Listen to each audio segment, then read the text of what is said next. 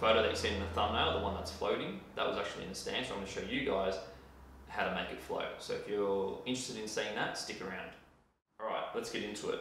So you've got to take 2 photos, one photo of the ice cream in the stand, as you can see in this photo, and also you need to take a photo of just the background. That way when you go into post-production you can merge them together, which I'm going to show you. So most people know how to edit in Lightroom, or you might be still editing in Photoshop, that's fine. Edit both files with the exact same settings, so they both kind of match when you go to mask out the stand. So I'm going to show you how to do that. So I've already opened up the ice cream photo in Photoshop, so I'll just name that ice cream. And you have the background, which I'm just going to drag it in. And that's it there. So that already says background, so that's handy. On, off, as you can see. So I'm actually going to put that behind the ice cream layer. So you've got the ice cream layer here, and what we're going to do is we're going to actually mask out this stand. And to do that, you want to click over to this camera icon. Click that, and it brings up a white layer. This is what you call the mask. So if you click B for brush, you can see now I have a brush. And what you also want to do is, see how you've got white and black? Well, black is to mask out and white is to keep. So as you can see, this layer right now is white. Therefore you can see what's in the image. But if I grab the black, so switch it to black by clicking X, and what will happen now when I brush, it masks out. As you can see though, it's actually painting a black spot on that mask layer.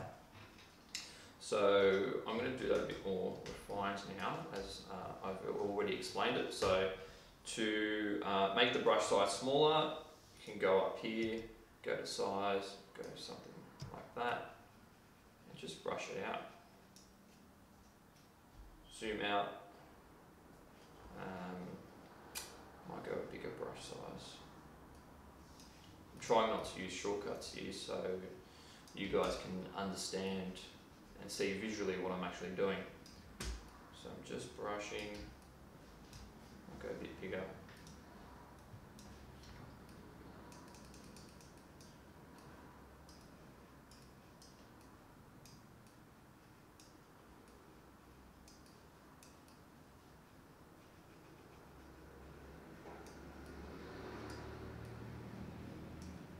Alright, zoom in. Zoom in and out, by the way, it's Command minus and Command plus, or I think if you're on PC it's Control minus, I think. I haven't used a PC in a while. So what we're going to do now, grab the lasso tool I might use, just draw around that,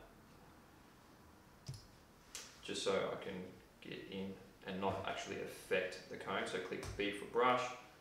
See how it's not actually, I can't go outside of the ant layering or selection, selection. Same thing, grab the lasso tool, go on this side, draw around and click B for brush, brush that out. Zoom out. So far looks pretty good. Oh yeah, we should do the bottom as well. So get the lasso tool, draw around that. It's going fairly rough. Doesn't need to be anything too special. Okay. Zoom out, brush again, and there we go. So now it looks like we have a floating ice cream, except with no shadow. So what we're going to do now is going to put in the shadow.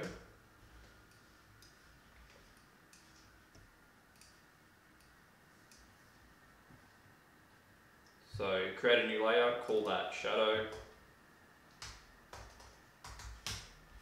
And that should actually sit in between because it's going to be on the background layer. So all I'm going to do is go selection, grab this circle, just probably go out something like that, I would say. black, Command delete or Control delete. Switch your colors by, you can see here, you can actually switch by clicking X. Command delete, Command D to deselect. Now I'm going to click V, just it gives me the arrow. So you can just, there's all these shortcuts. You can either click the top section up here, or you can click V to give you back that arrow. And you can actually drag that layer wherever you want. I should have masked out a bit more of the ice cream. So I'm going to go back to ice cream, click on the mask, click B for brush, and just paint that out.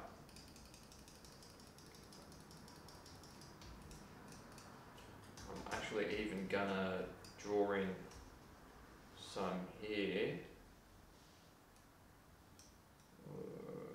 Okay. Yeah, that's looking better. Alright, zoom out, grab your shadow layer, and once again click V to get the selection tool. I'm going to click, I think it's Command on Mac, Control on PC. Grab this spot here just to kind of angle it, so you can see by holding Command and moving the arrow up and down, I can actually angle the shadow. So I think I'm going to go something like that. I might even make it a bit narrow, so Command, grab the center spot and make it a bit thinner. Just using the arrow key to kind of nudge it down. Okay, then I'm going to click the shadow layer, I'm going to go to Filter, and I'm going to go to Blur, Gouache and Blur. So gives it a bit of a feather, makes it not as sharp around the edges. Okay, I'm going to drop it down, so maybe, too much. Something like that, I would say. Might even extend it out a bit. Now what I'm going to do as well, I'm going to add a mask layer to that because I want to brush out some of it. So click the shadow layer, click the camera icon. So you can see now we've got a new mask. Click B for brush and increase the size. Go to 50, no, a bit more. Might go to 100, I would say. Something like that, 102, whatever. No, a bit more. 188, yeah, that's about right. Switch over, X to switch over to the black, and I'm just going to go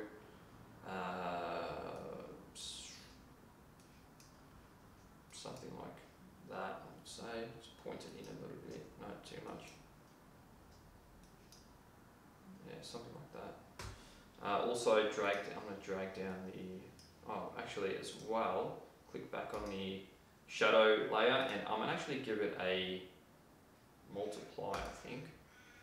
A multiply effect. Okay, so turn that on and off. Might even bump it down to 20. Shadows you never want to be a little bit too obvious, kind of want them just there, but not completely obvious, unless you're going for that look. I think I'm happy with that. Looks good. So, last thing, let's get rid of this stand that's kind of cutting through our ice cream cone. So if I go to the ice cream layer and I make a quick selection around the part that I want to mask out. So, okay, oops.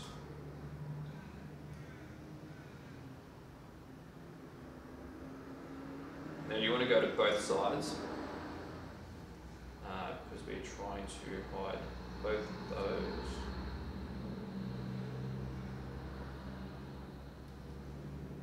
And then just let go, and that gives you a selection right there. Now what we're going to do is we're going to go into the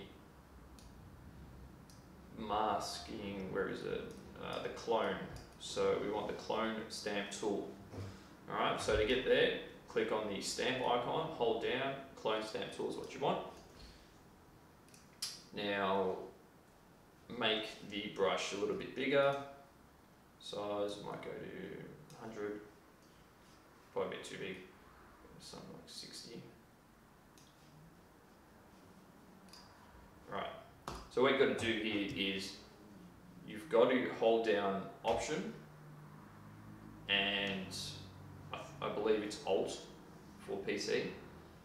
Hold down Option or Alt and select the area that you want to copy to patch the area that you're trying to patch essentially. So I'm going to try and copy this section here to bring it down here. So I'm going to click there, let go, and then move my arrow down, and as you can see, before I even click anything, it's sampling what I'm going to copy of what I just clicked. So if I click that, keep clicking, it goes a bit darker.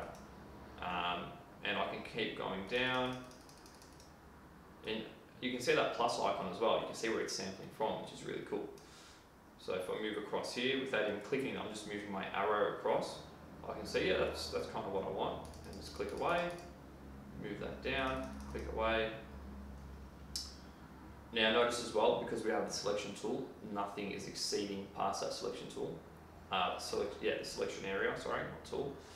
So I'm going to resample. I'm going to sample this area now by holding Option or Alt.